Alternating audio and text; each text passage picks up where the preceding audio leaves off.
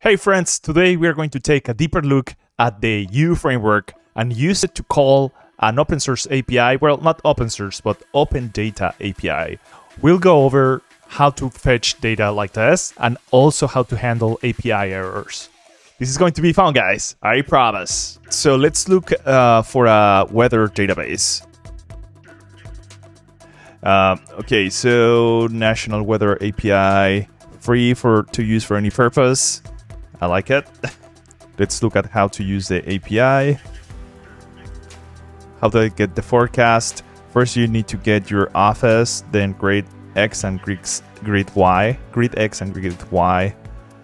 All right, so we are in Detroit. Let's get coordinates for that. Just by the Renaissance, like good old times. We'll copy the coordinates over. Plug them into the web API. Great. So with these, we get the office. Yeah, we get the office and the grid X and Y, which we need to query the next service.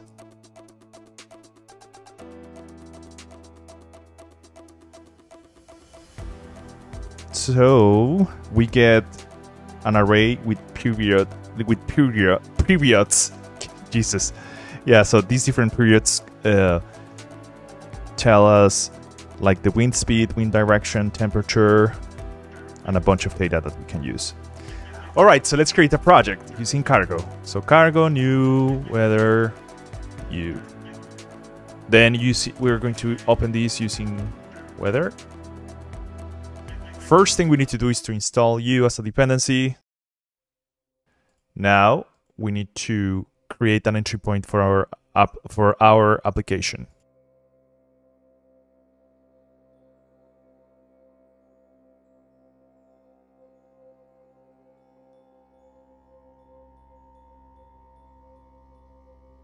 We'll run the app using trunk. Please pause this video and go watch this video if you want to learn about how to set up trunk. All right, we need to set up an HTML file. That's true.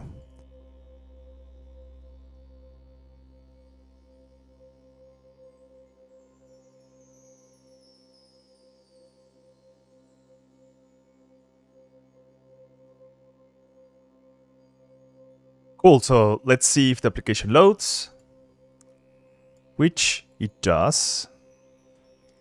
Fantastic. Now let's add code to fetch our data. So we need to install a few dependencies. We'll use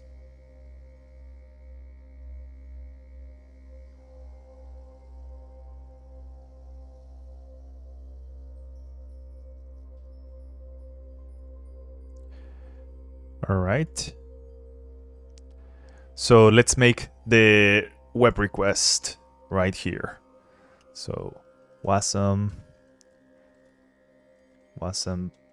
bind gen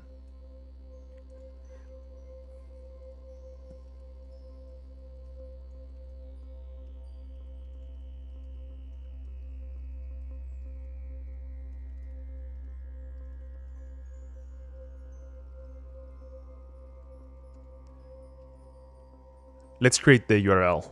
So forecast.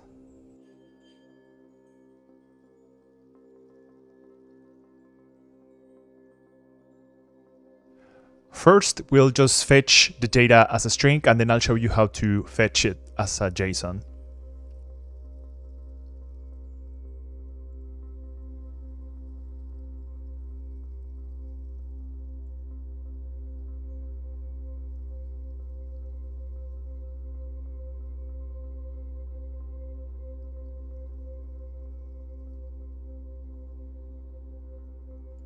Import requests from wasm. Yep. Import console.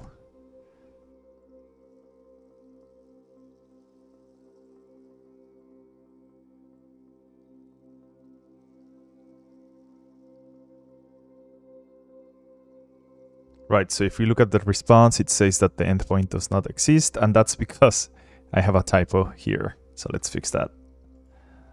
So this is a comma. Okay, let's see if that fixed it. Cool. So we got the JSON back. Now let's transform this loosely typed JSON into a Rust struct using serde. All right, so to mother our data, we need to look at the response that we got from the server. And probably what we care about the most is the forecast data. So we get an array in a field called periods. These things are not like evenly spaced. So like this is like 4 hours. The next chunk is more than, it's actually 12 hours.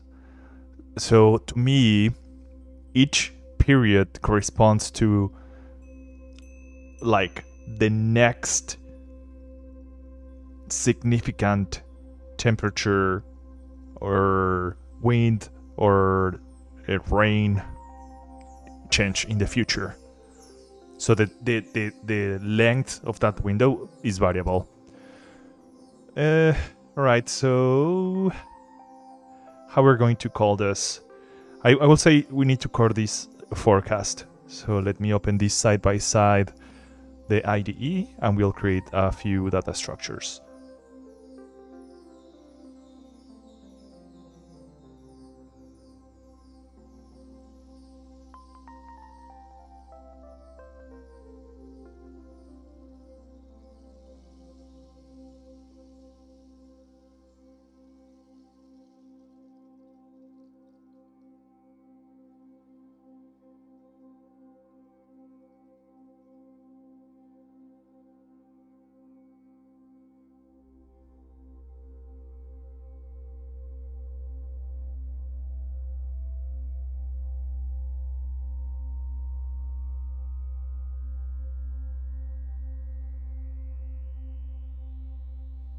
Probably we need to implement a few serde macros. Well, actually, we need to implement some traits to be able to serialize to and from JSON.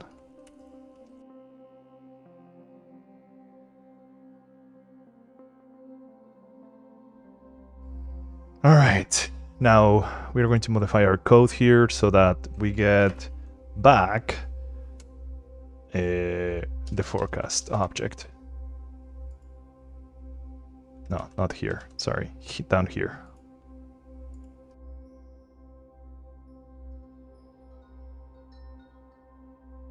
All right, we need to implement all these serde traits.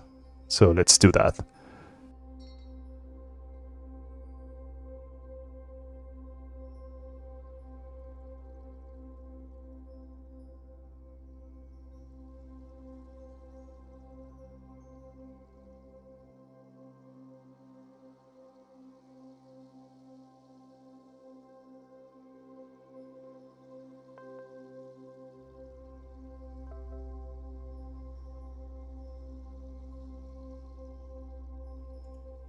Let's open the page again and see what we get. Inspect. Oh, Jesus. Okay. So we got an error because missing field periods. All right. So I got the structure wrong. Let's fix it. This is it. I skipped one level. I skipped properties. So we need to add a properties object and then periods under it. So let's just add it.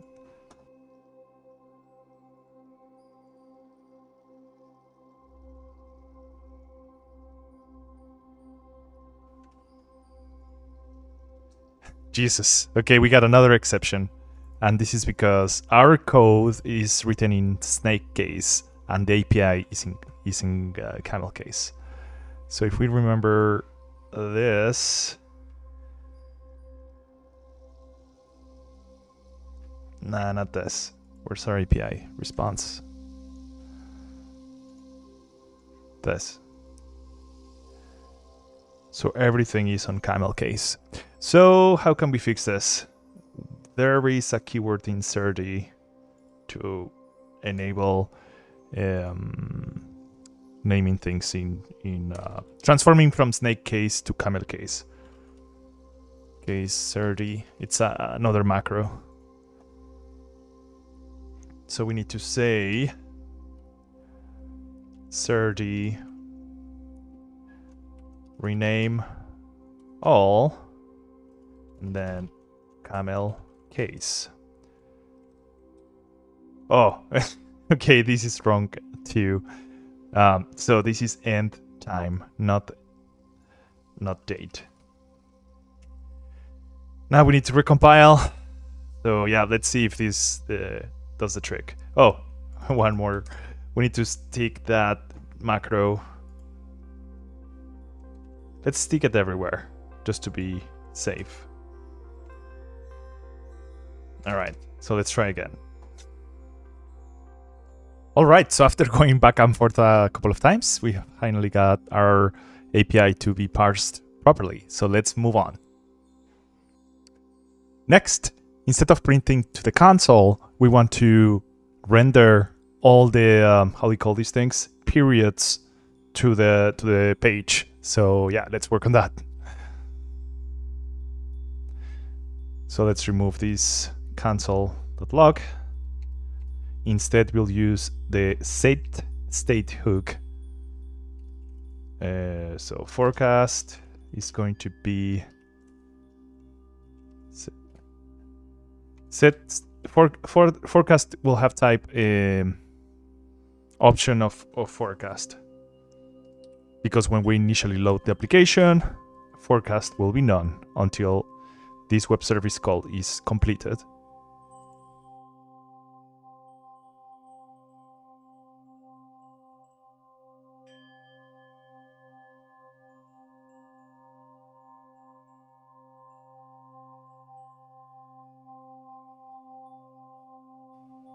So just to test, let's print this to the console.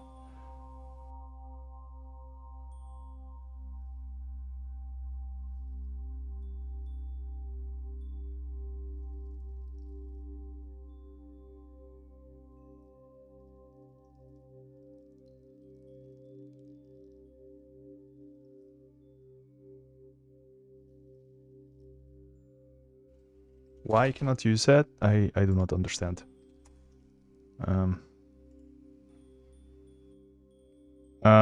Right. So the problem is that forecast is moved into this closure here. So then I cannot just use it after. So what I'm going to do is clone it.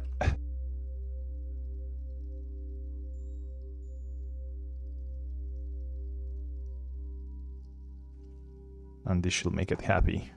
Now let's try with the browser. All right, neat. So after, oh yeah, so you see no data yet for a split second, and then it just loads all the data. So this is looking great.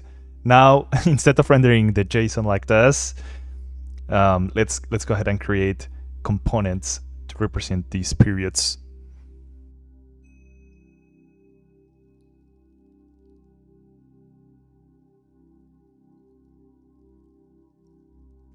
We cannot pass the period object directly. Instead, we have to use props.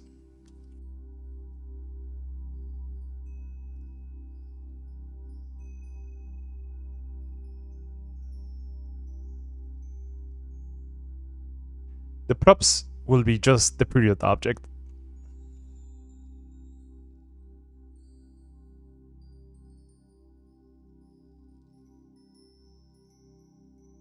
We need to add a few macros here.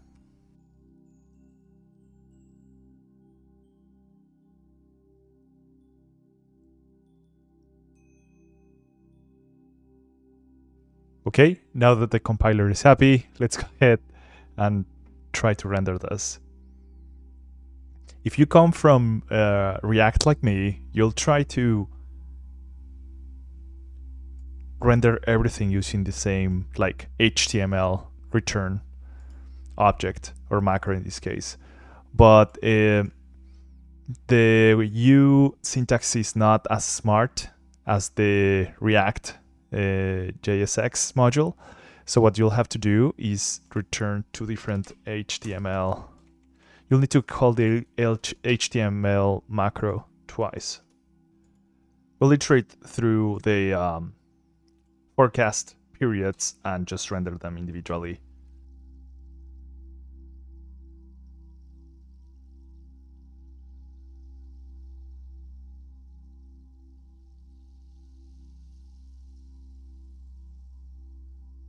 We need to add a few macros to our components, but that should be fine.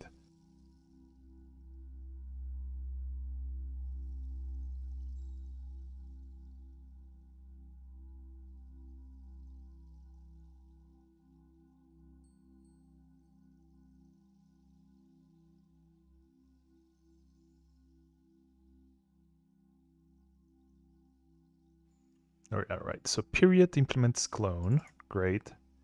What else?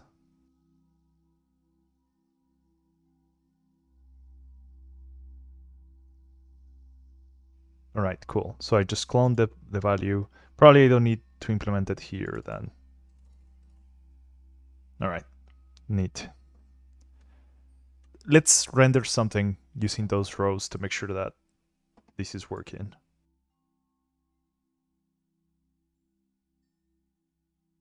We can see how it pulled the start date from each element.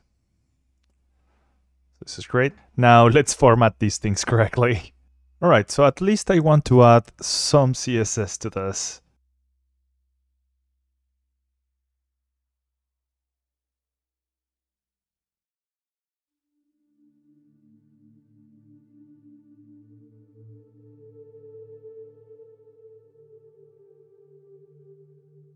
There are some properties that I want to show for each of the periods, like the name. So it's like tonight, tomorrow, that kind of thing.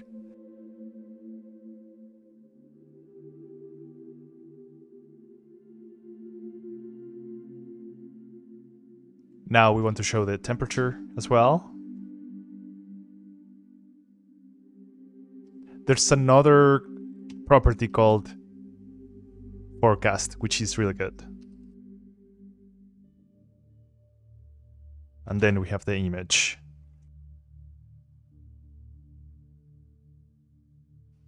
Short forecast. I love having a strongly typed period over here. Right, let's add some very basic CSS.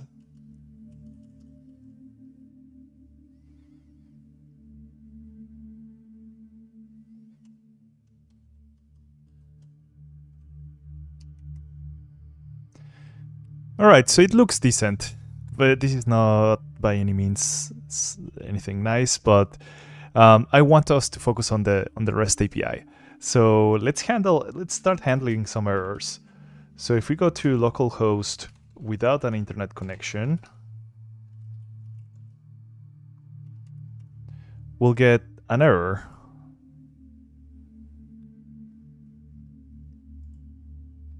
Because when we fetch the response, we just unwrapped the response and try to turn it into an object. So let's make this better by not doing that, and also by adding a button so that the user can retry to reconnect.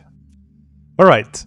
So instead of forcing unwrapping this response and then casting that to a JSON, or like parsing the response into a JSON, let's go step by step and catch all the possible errors. So there are two possible outcomes for this operation. It either succeeds or fails.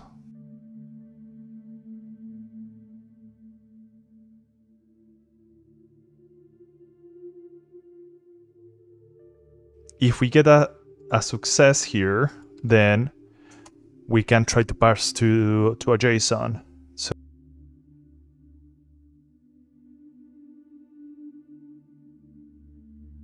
you either get the object here, so it's forecast.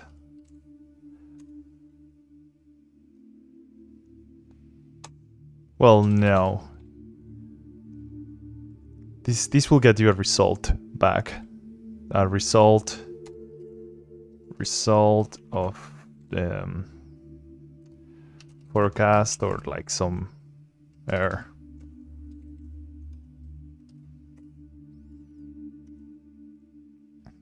So here is the actual forecast.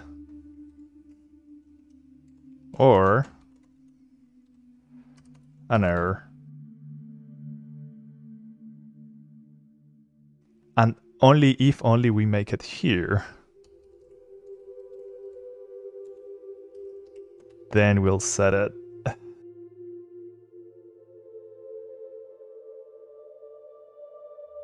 Okay, there's some shadowing going on here, so all right, cool.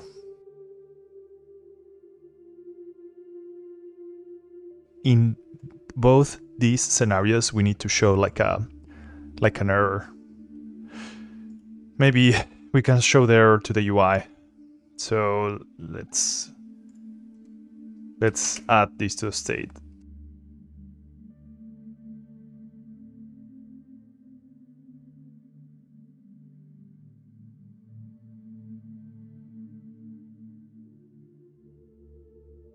We'll just get the string out of it. How about that? And here we'll do the same. Now, when there's an error, we want to show some sort of button that allows the user to like retry.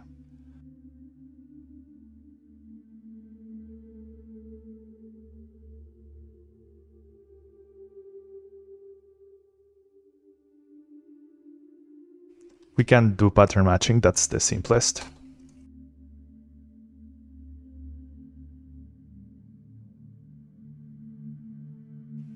So if there is some error, then we have to render it.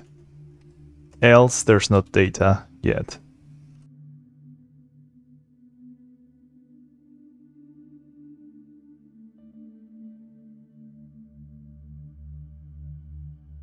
We will add a button so that they can reload.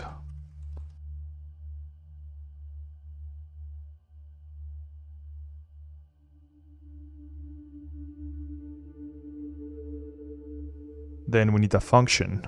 So on click.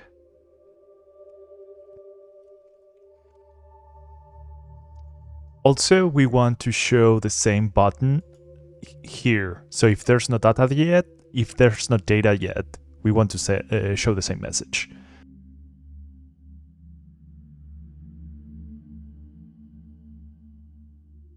All right, now let's create a closure so that we can click on it and it forces like refreshing data. So we'll take this whole thing and wrap it using a closure.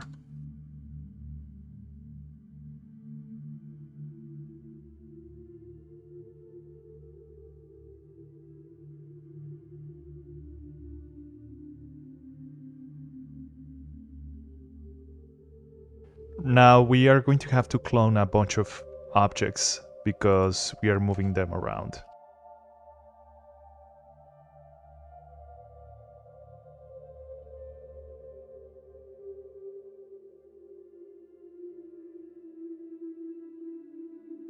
I kind of dislike that we need to have so many clones of a forecast. So let's use a box pointer to simplify this.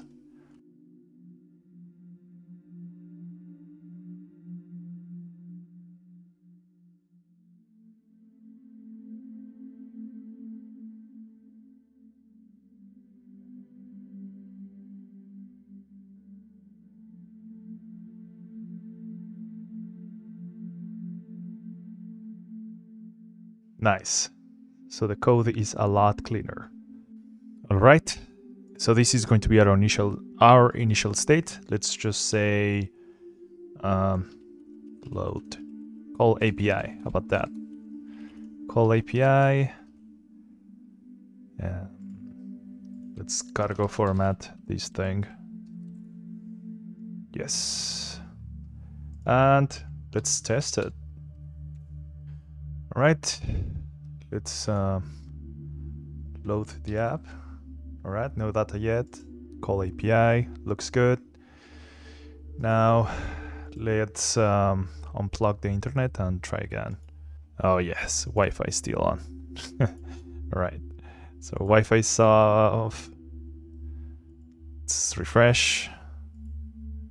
Cool. So we get an error. Now let's turn on Wi-Fi again. Let's wait until we get an IP. All right, let's go. Sweet. All right, pretty cool.